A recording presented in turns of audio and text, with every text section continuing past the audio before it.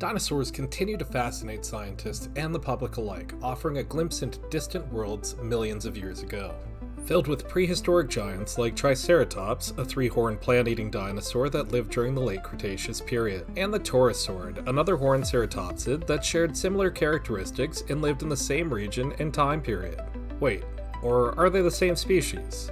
Well, it's hard to say, but it has been postulated in a 2010 paper that Triceratops may actually be a juvenile form of Torosaurus.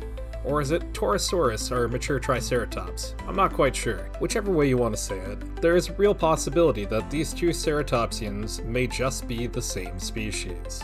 What do you think? Let us know in the comments. Today we will explore this very question as we dive into the anatomy, fossil records, and behavior of Triceratops and Torosaurus, digging deep into the facts to see what they unearth as we ride through one of paleontology's most fascinating debates. Let's start off with Triceratops. The Triceratops, or three-horned face, is among the most well-known dinosaurs, rivaling even Tyrannosaurus rex in its popularity.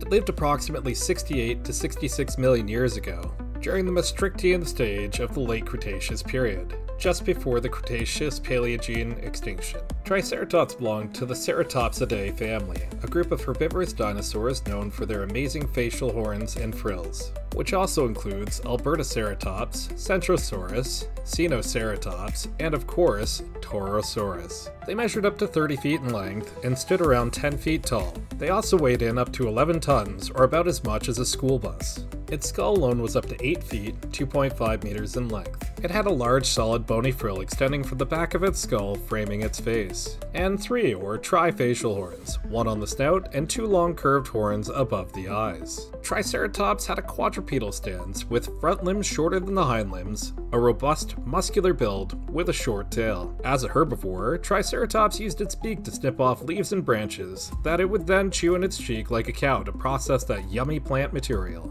Fossilized stomach content and wear patterns on the teeth suggest a diet of ferns, cycads, palms, and flowering plants, which were widespread during the late Cretaceous period. They stuck to the open floodplains, woodlands, and coastal lowlands in what is now western North America, where the modern states of Montana and Wyoming are, as well as the province of Alberta. This area was amazing at preserving these Triceratops, which is why it's one of the most common ceratopsids in the fossil record. Although their social behavior remains debated until we finally get a time machine, the fossil evidence suggests that Triceratops may have lived solitary lives or in small family groups, unlike some other ceratopians that roamed in large herds like bison. Some fossils have injuries and bite marks, which shows that it was no stranger to predators. Possibly even Tyrannosaurus rex, which was also known to frequent the same areas around the same time period. Now that we've looked at the Triceratops, let's get to know Torosaurus. The Torosaurus, or perforated lizard, lived in the same region and time period as Triceratops. Like Triceratops, it was a member of the Ceratopsidae family, but to date, in the 10 or so partial fossils that have been excavated, only mature members have been confirmed, although there are some samples that we could not determine the creature's age at the time of fossilization. They were first described in 1891 by the American paleontologist Othniel Charles Marsh and his team, with the original fossil being found in Wyoming. And to date, there are less than 10 known specimens, which makes them relatively rare. They also featured an even larger solid bony frill growing from the back of the spine with 2 fenestrae. These fenestrae, or openings, gave Torosaurus its name, and were thought to reduce the skull's weight while still allowing it to have an amazing visual display, and/or efficient thermal regulation depending on which theory you may subscribe to. Speaking of subscribing, throw one on this episode and we'll do an episode based on that theory. They had incredibly similar facial horns to Triceratops, with the beak and grinding teeth, quadrupedal stance, short front legs, robust muscular build, and a short tail. Torosaurus was also quite large, measuring around 25 to 30 feet in length. The limited fossils we have lead us to believe that they also weighed around 11 tons, or about as much as an African bush elephant. So as you can see, with the exception of the fenestrae, these dinosaurs are very similar, although there are some more subtle differences as well. So which is your favorite dino, Triceratops or Torosaurus? Either way, come check out our merch store where we have t-shirts for both. Maybe get one, maybe get both. Maybe get one for a friend, who knows. But just remember, anything you do purchase helps support the channel and put out great content just like this. For now, let's get back to the topic and compare the anatomy of the Triceratops versus the Torosaurus. Let's break down the most apparent anatomical distinctions between the two. Triceratops had a short, solid, thick frill, whereas Torosaurus had a large, thin one with 2 large holes in it. Triceratops had long suborbital and short nasal horns, and Torosaurus had longer nasal and brow horns. Triceratops had a more robust and compact skull structure, and Torosaurus had a more elongated and delicate skull structure. Triceratops' bone structure was rougher and denser, which can indicate a younger growth stage, whereas Torosaurus' bone texture was smoother and more worn in, indicating maturity. So were Triceratops actually a teenage form of Torosaurus? Let's take a look at the origin of this controversy. The scientific debate began in earnest in 2010. When brilliant paleontologists John Scannella and Jack Horner published in the Journal of Vertebrate Paleontology, after studying more than 50 skulls of Triceratops and Torosaurus. This interesting paper was met with some skepticism when it was first presented at the Society of Vertebrate Paleontology Conference in Bristol, England, in 2009. Since, it stimulated a healthy debate between experts, enthusiasts, and even us today. In simplest terms, the hypothesis proposed that Triceratops were simply the juvenile or teenage version of Torosaurus as it matured. Its skull changed shape, forming the fenestrae that define it. Let's take a look at some of the basic facts of Scannella and Horner's hypothesis.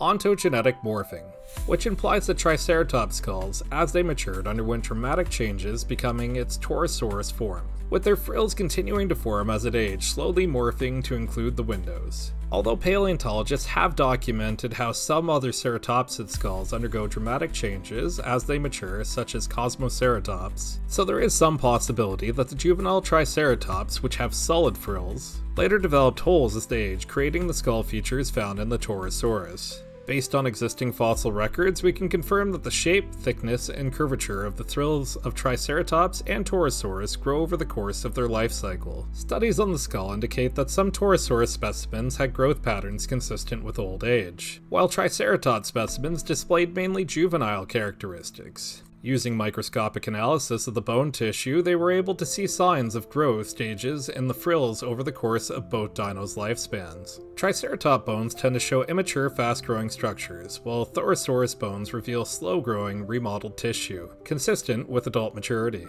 Fossil records have not yielded clear juvenile Torosaurus specimens or a confirmed and vetted old Triceratops. If Torosaurus was a separate genus, we would expect to find a wide range of ages in the fossil record. The absence of young Torosaurus supports the theory that what we call Torosaurus may simply be the adult form of Triceratops, with fossils of both dinosaurs found in the Hell Creek Formation in Montana and surrounding regions. They also existed over the same period, suggesting the possibility of a single lineage rather than two coexisting species roaming the plains together. Now we have to address the Triceratops in the room.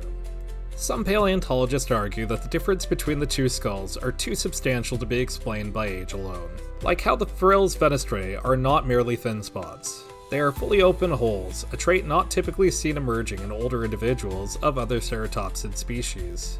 While some Torosaurus specimens appear mature, we cannot confirm that in some of the other samples, which means that more research is needed to rule out the idea that we already have fossils for juvenile Torosaurus.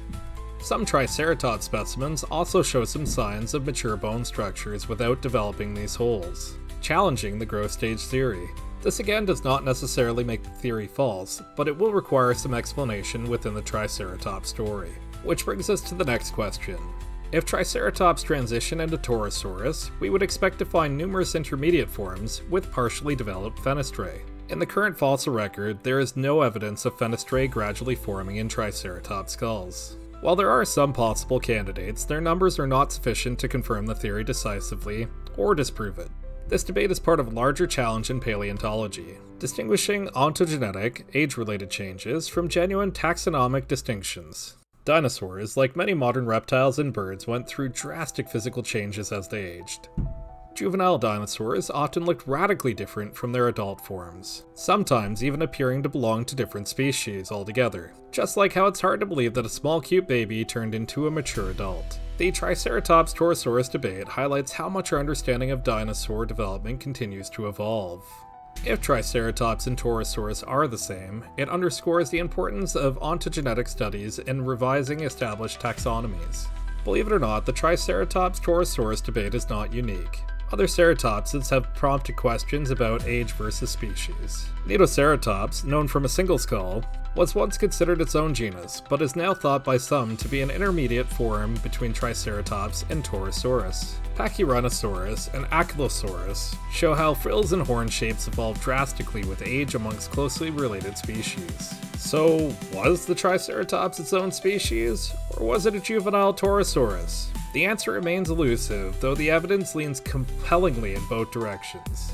Most researchers treat Triceratops and Torosaurus as separate genus, pending further fossil discoveries and refined analytic techniques, with single-species theory supporters citing the lack of juvenile Torosaurus specimens, ontogenetic transformation seen in ceratopsids' development, bone history data indicating that they were in different life stages, and the majority of skeptics countering with clear anatomical differences that exceed simple age variation, absence of transitional fossils showing gradual frill perforation, and the fact that there may be mature Triceratops fossils lacking Torosaurus features. Beyond the academic circle, the Triceratops-Torosaurus debate has captured the imagination of dinosaur enthusiasts worldwide. It challenges our assumptions and reminds us that science is always evolving, just like the dinosaurs themselves. Whether they were one majestic beast growing up, or two different ceratopsids roaming side by side, Triceratops and Torosaurus remain titans of the Mesozoic, symbol of the Earth's lost grandeur and the enduring quest for knowledge. We hope you really enjoyed this episode, and that you leave your own ideas, concepts, or theories about this in the comments down below. If you like content such as this, make sure to hit that like, subscribe, and pound that notification button to make sure that you don't miss any of our future episodes. Holy cow, are you still here? You must really like dinosaurs. Well, if you do, make sure you check out our merch store, pick yourself up a Triceratops or Torosaurus t-shirt, or maybe both. Get one for your friend, your mom, your grandma, your sister, your cousin, you know, that weird guy that works at the front of the office. Everybody loves these things, so make sure you grab them, and also remember that it helps support the channel.